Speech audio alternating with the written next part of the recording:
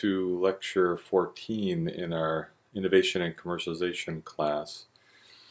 And in this lecture, we would like to now start to build upwards from the individual innovation process and start heading into larger systems. You recall that for our methodology here, we mentioned at the very beginning that other work on innovation always starts at a macro level where you can't really see the key individual innovation process running inside a person's mind or a group's mind when they actually innovate. Because we've covered that now we can build upward and say, fine, now that we understand how innovation happens and what people have to do to innovate, the human process of innovating, now we can look at teams and organizations, meaning universities and companies. And so we'll build up in this lecture. It'll be a fairly short lecture because now that we understand this, we'll just talk briefly about what this means for innovation teams, and then also the implications for how organizations are being limited today on how they're organized for innovation, but how things might improve in the future. Welcome to the first part of the innovation lecture. In this lecture, we'd like to cover past problems associated with organizations. Now that we've made this this model, it's fairly easy to see typical problems in corporations and universities, and then just using the model in that way, we then like to move into starting from the bottom up. Start with teams. Innovators and teams, and then in the second part of this lecture build up and talk about what corporations and universities can do to improve the So first we'll do the problems graphically. So typically the way that we've evolved, at least in modern times, and this lecture is being recorded in 2013. We are in this situation where for probably a few decades, maybe a couple decades, most universities, and again there's exceptions in places that are very porous and have a lot of corporate influence and entrepreneurial influence and other kinds of outside influences. But in general, here is our current model in the university where predominantly universities are funded to do some sort of abstract technical work. Again, we're kind of doing this, as we know in our fundamental innovation language, we need more elements than this, but that's not what's done today. We predominantly look at a scientific or technical problem, and we choose it, as I said, most of the time more or less randomly or in an isolated community that isn't so connected these days to application. They find what's quote unquote interesting, which really means kind of what funding can be raised from the government, which is also not very connected, because remember that as we'll talk about in the next lecture series about the American innovation system, they no longer get good signaling from corporations who aren't investing long-term anymore. So that's kind of how we got here in a brief nutshell, but using our little diagram to show what's wrong with this, well, what happens now is in the university, for whatever properties or metrics that we think are important, we work on the technology and whittle it down to, as one of my colleagues says, a very nice polished stone, although it might be the wrong stone.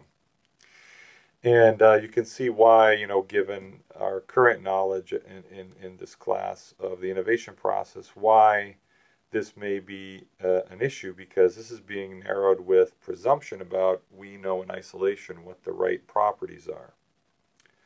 To give you a more clear example, I could be sticking with some idea that if we just could have, let's say it's a new material, I could get property X, Y, and Z, then I know that if we can do research and indeed the research works out and I can narrow it down to that thing that I think will give X, Y, and Z, the world will be knocking at our door. But it turns out, for a bunch of reasons, as we know, let's say that there's other research going on, purple dots in other labs, and market and implementation are also changing during all this long-term research. It might be properties A, B, and C that are actually the most important ones, and we don't really realize it because we're not involved in any way in thinking about A, B, and C because we've been isolated in thinking only about technology, and all of my colleagues that are essentially isolated from any market and implementation, they also believe the same thing. And so here we are, and we've created this wonderful property, this research, which actually looks successful because it's converged on X, Y, and Z. Now remember, in principle, the path not chosen, which you can't see here, I'm saying that amazingly that research would have led to a different embodiment where properties A, B, and C are enhanced. But nonetheless, now that we're very excited and the community recognizes in modern times, and the community is void of any corporate or real market information in general, now we try to take that to market, and we've had all these great entrepreneurship programs, which, by the way, were not around when many of the companies that we look at that gave long-term, decade-wide growth, those programs weren't around. And in fact, a lot of those things happened, kind of out here, and not directly as a result from the university. But what I'm showing you here is kind of, nowadays with the longer, long-term corporate investment not there, meaning, there's not Bell Labs or IBM Labs or HP Labs, the way they used to be, investing out and having a tail overlap with universities.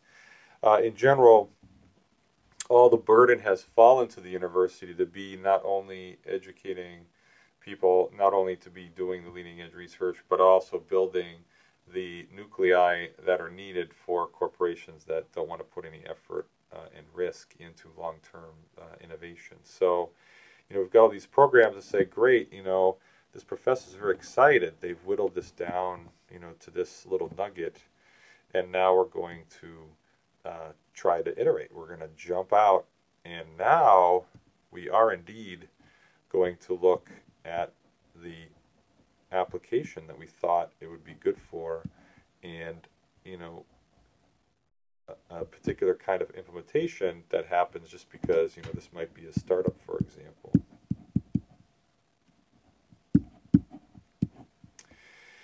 And so this is kind of the general linear, right? Remember, this is the linear process that we talked about.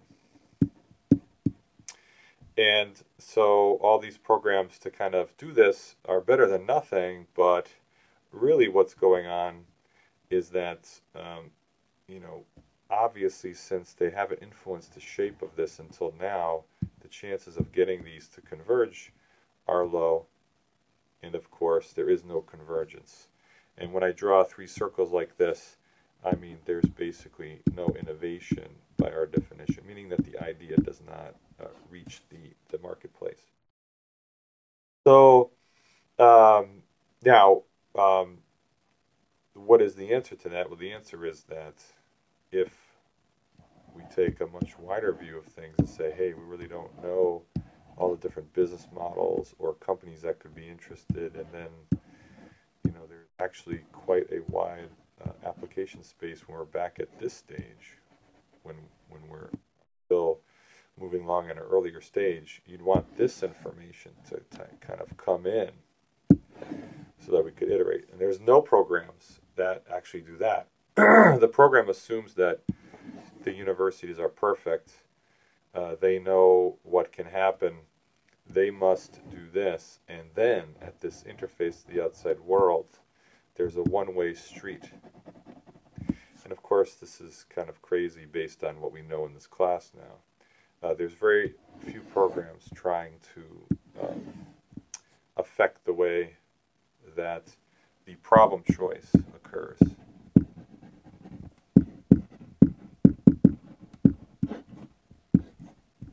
And that is the key to getting a higher yield and a vibrant innovation ecosystem in the current environment.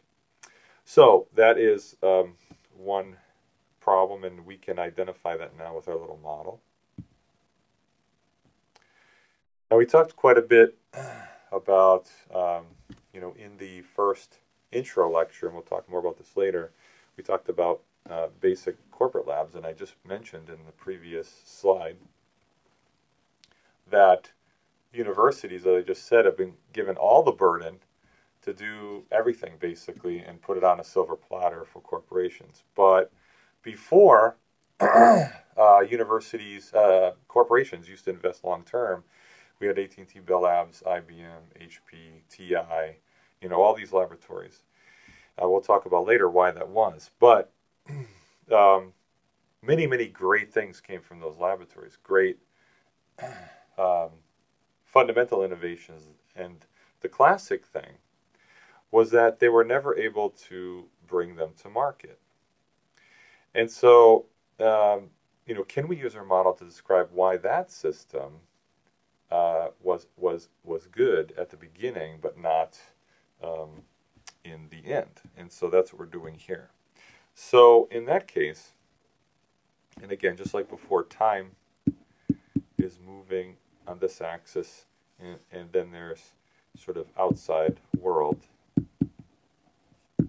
which if I wasn't clear on last view graph, that's what I was talking about. So, these barriers are kind of organizational barriers. And so Bell Laboratories was somewhat isolated from AT&T, but not 100%. In fact, the great thing is that market and implementation knowledge came across and did affect Bell Laboratories quite a bit, which is why in this diagram I have implementation and market being present at the early fundamental research stage where they were not present in the university case. So now you can see the huge advantage of those laboratories, especially since most of those companies were market dominant, and so they actually had quite a wide array of potential market applications.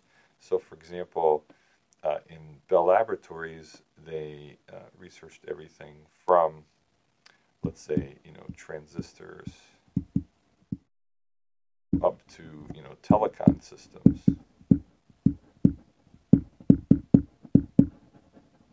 So really, talk about a range of applications. It wasn't as wide as the outside world, but at least in this time period, in this innovation paradigm that was starting, that's a lot of market application windows in here. So a lot of different applications, which allows you to work on the right fundamental technology pieces at the beginning, which allows you to go through this process internally, actually, and converge on very fundamental innovations. Now, the implementation piece, as I mentioned previously, in the strained silicon example, it's all in these days, and it'll become a problem later. It was assumed, and it's hard to imagine today because, we think much more. We're much more nimble about thinking about how these things get to market, even though, part of this class is to try to get a wider group of people early in their education thinking about these things. But, back then, companies use their current, sort of, I would call them internal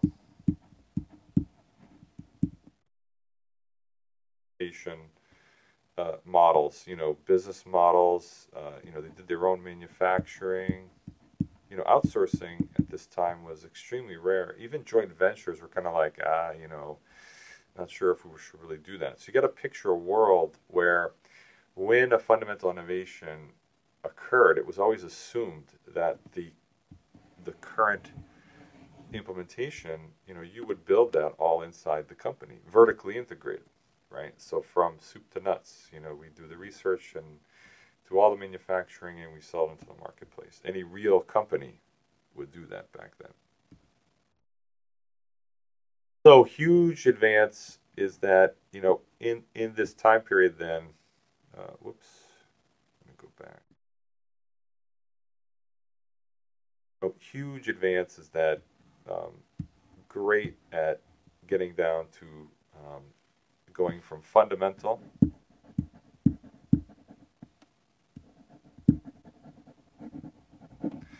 to something that now is starting to reach mid stage. And what's amazing about Bell Labs, and I noticed it when I was there, was that if you look at the history, it was sort of like so many things that Bell Labs did